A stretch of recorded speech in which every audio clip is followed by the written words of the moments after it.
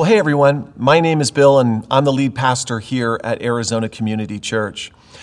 Well, I recently read a post on Facebook asking people the question, are you afraid to share what you are really thinking for fear of being attacked? Not surprisingly, a lot of people responded saying that they were in fact afraid to share what they're really thinking for fear of being attacked.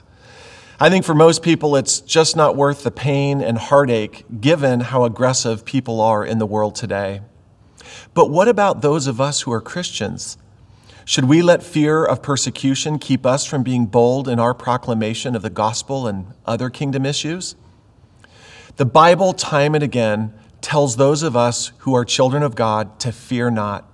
Isaiah 41:10 says, "Fear not, for I am with you. Be not dismayed, for I am your God. I will strengthen you. I will help you. I will uphold you with my righteous right hand."